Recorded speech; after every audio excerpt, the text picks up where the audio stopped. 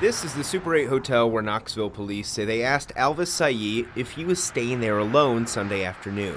They were looking for a 13-year-old girl who had been missing for nearly 40 hours. The officer reported Sayee answered yes, he was alone.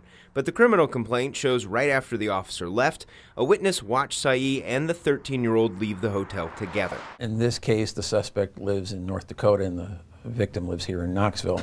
Court documents show Carlisle police stopped Sayee with the 13-year-old in his car. Police said the 20-year-old from Fargo admitted to officers the two had sex.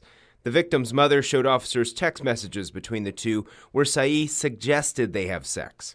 People have to understand, people lie on the internet. Just because the person on the other side says they're a 15-year-old boy doesn't mean they're not a 65-year-old boy. Knoxville Police Chief Dan Lasada said what happened here should be a reminder to parents.